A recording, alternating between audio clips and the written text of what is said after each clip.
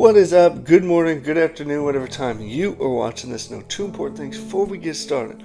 Brother David loves you so much, and Jesus loves you way more than I can love you. Come on, come on. Today, we're going to be in Deuteronomy chapter 10, verses 12 through 13. We're going to be talking about who are you going to serve. This is key in life to understand who you're going to serve. You don't want to miss, listen, if you miss any of this sermon, you miss all of it. Make sure you tune into the very end if you truly want to be able to serve Christ and not serve the world and or the devil. Because when you're either serving one or the other, you're either serving in the world for the devil or you're serving in the world for the Lord. And we're always in the world because that's where our fleshly body is, but yet we are called to be set apart from the world. So I'm going to give you understanding today on who you shall serve, why you shall serve him, and the purposes behind it. I'm telling you right now, you don't want to miss any of this, because if you miss any of it, you're going to miss all of it. Deuteronomy 10 verses 12 and 13. And now, O Israel, what does the Lord your God require of you? Now, this is what he requires of you, old to new. To walk in his ways and to love him, to serve the Lord your God with all your heart and with all your soul, and to keep the commandments of the Lord and his statutes, which I command you today for your good. This is one thing no one touches on. He commands you this for your good. Not, listen, everyone thinks, oh, I step into the Lord, he takes away all my fun, I can't go out, I can't have a good time, listen, I have way more fun in the Lord than I ever had drinking or partying or doing drugs or anything like that. So you have to have the understanding that he says this for your own good. What's the first commandment he commanded us in the New Testament? Love the Lord your God with all your heart, with all your soul, with all your mind, and with all your strength. What is this? And now, O Israel, what does your Lord your God require of you? But to fear the Lord your God. Fearing God is the beginning of wisdom in your life. You have to understand, who are you going to serve? You're going to serve the one that comes to steal, kill, and destroy in your life? Or are you going to serve the one that has come to give you life and life more abundantly? It's your choice who you want to serve. He's not going to ever force you to do what you don't want to do. But I'm telling you right now, he says this for your good. There's a reason why he put that. For your good, because it benefits you. It gives you abundant life in the matter. Joshua 22 verse 5. But take careful heed to do the commandment and the law which Moses the servant of the Lord commanded you, to love the Lord your God, to walk in all his ways and to keep his commandments, to hold fast to him, to serve him with all your heart and with all your soul. Who are you going to serve? Are you going to serve God with all your heart, with all your soul, and in return reap abundant life in him?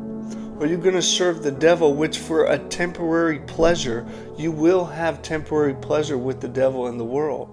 You know, having sex out of marriage, partying, drinking, doing drugs. There is a time in sin for pleasure. There is. The Bible says that. But then it's taken away. There's so many times where you'll have pleasure. I was a sinful man before I was saved. And there were so many times where I would be in sin and it would be enjoyable for a moment, and then the rest was destruction.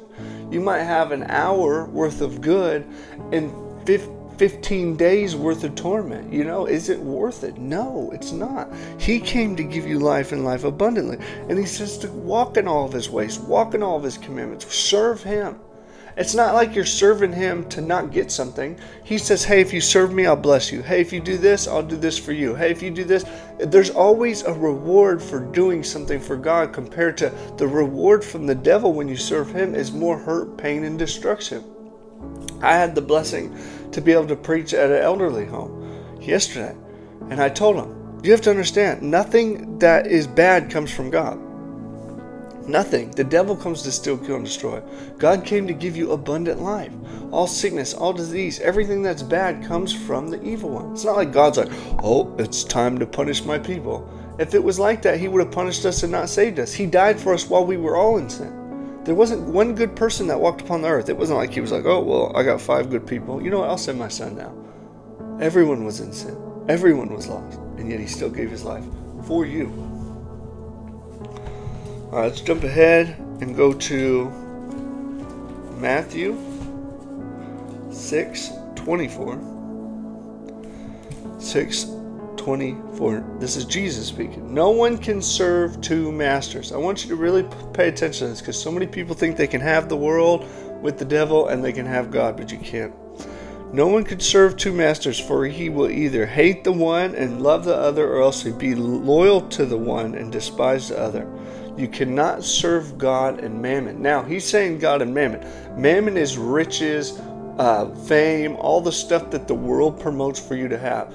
It's not that it's bad to have. It's okay for a Christian to be rich. It's okay for a Christian to be famous. But you can't serve that as your master. Look at people like Kim Kardashian or Beyonce or Eminem or any of these people. They serve mammon as their master. They serve the devil as their master. They're puppets connected to a puppeteer who's the devil. They don't think for themselves. They don't go out and speak for themselves. They speak what they're told. That's why you had Eminem jumping up saying he's for Harris or whatever. He's a puppeteer. He's all he is getting his strings pulled. He's nobody. He does what he's told so he can hold the position that he has. He is nothing but a puppet. They're all puppets. That's what you become when you serve mammon, when you serve the world, when you serve the devil. You become a puppet connected to an evil puppeteer.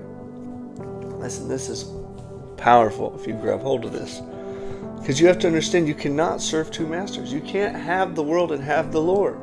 You just can't. So many people are living their lives in the world, living their life, and they don't even go to church on Sunday.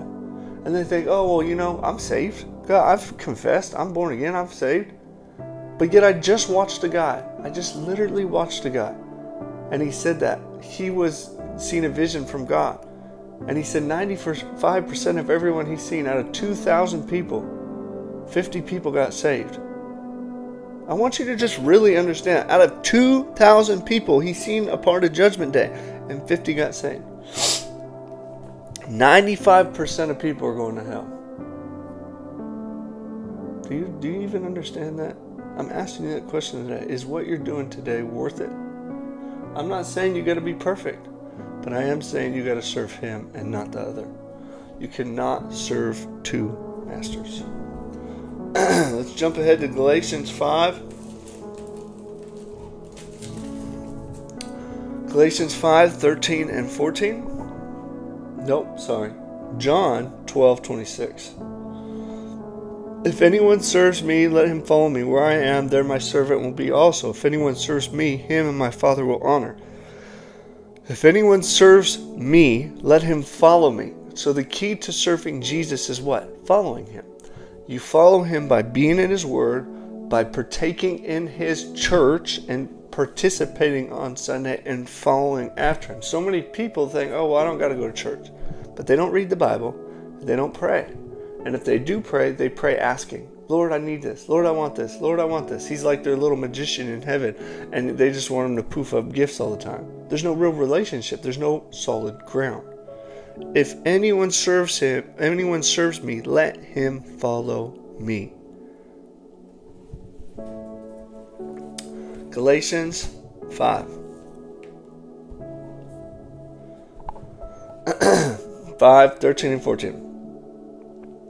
For you, brethren, have been called to liberty.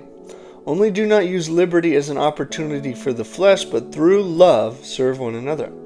For all the law is fulfilled in one word, even in this: you shall love your neighbor as yourself. When I sat in front of all the elderly people yesterday, I said, the Bible says we're supposed to love our neighbor as ourselves. I said, we come here today to love you as we love ourselves. I didn't go to sit there and go into the elderly home on my Saturday morning to do anything less than lead these people closer to Jesus. Loving my neighbor as myself. Am I perfect? No, I'm not sitting here on a pedestal saying I've been perfect. I'm not. But I am being perfected in him. I am pushing towards him. I am serving him. Are you? I'm asking you that question. I really want you to dig deep down today. Are you serving the Lord? Are you truly looking towards Jesus? Or are you looking towards your next paycheck? Are you looking towards getting a BMW or a Ferrari or whatever it is? What are you looking towards? You know, I've watched people, and look, I'm not saying this is bad, but I watch people unbox cars. I watch people unbox things of the world, and You've never seen such joy. And then they go to church and they sit in a seat and they don't shout, they don't jump, they don't tell none of their people that they're next to or know of Jesus.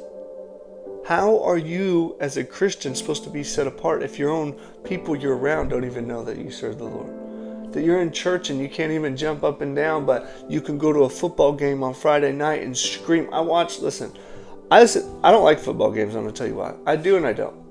I don't because when I go there, it makes me really, really sad. I see a whole stadium of people shaking bells, screaming, yeah, go, go. I've never seen so much excitement. And those same people go to church and they won't even shout a hallelujah. They won't even give the same push they give in the world for the things of the world for God. And yet they call themselves a Christian. Many in that day will say, Lord, Lord, did I not do this? Did I not do that? Lord, Lord.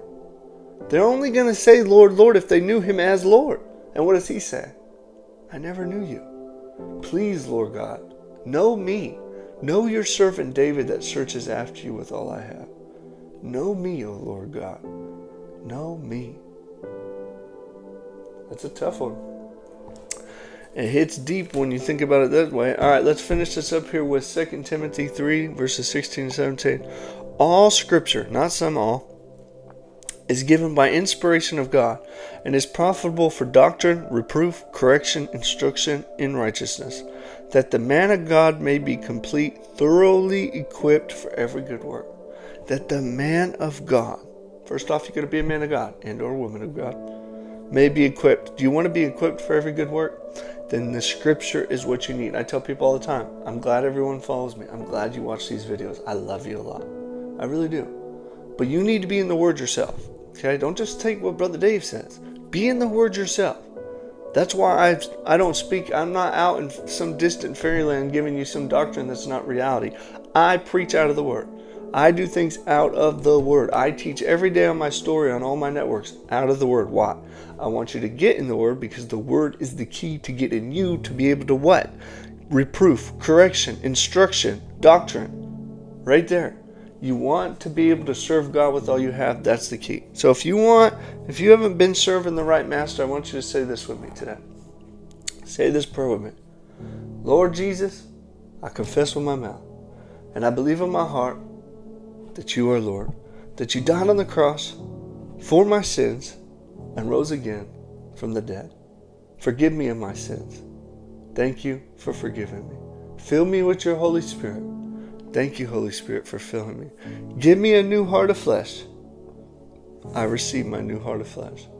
I today, Lord God, creator of the heavens and the earth, am going to serve you with all my heart, with all my soul, and with all my strength. I surrender my life completely to you today, Jesus.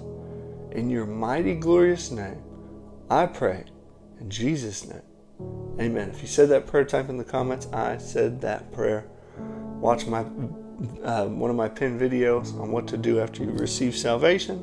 If you'd like to partner with me, you can click my links up on my pages for my website that I got to edit. I would love for you to partner with me so we can help those in Africa that I've been supporting. I haven't been able to help them as much as I usually do because I'm not making what I used to make. But I'm believing for God to turn that around because I really want to see a big move of Uganda in Africa. But it takes money. Money is a great tool to be able to do great things with when it's used in the right manner. But money can also be a very big hindrance because a lot of people serve that kind of mammon. Don't serve the mammon, make the mammon serve you. We were created to be kings and priests on this earth for God as a joint heir with Him. Rule and reign as you're designed to rule and reign, with full dominion, but all glory to God. I love you. You're amazing. I hope you have a great, phenomenal, blessed, amazing day. Come on.